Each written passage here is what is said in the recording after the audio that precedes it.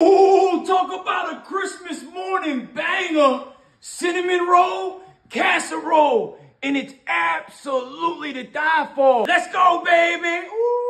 2 packs of cinnamon rolls busted into quarters, 4 eggs in a bowl, splash of milk, teaspoon cinnamon, 3 tablespoons of maple syrup, 2 tablespoons of that vanilla abstract. Beat everything together, get that crock pot sprayed out. First pack of cinnamon rolls in, there with that mixture. Second pack of rolls in, on low for 2 hours. Oh my Lord. Hit it with that icing. You better try it. Ooh.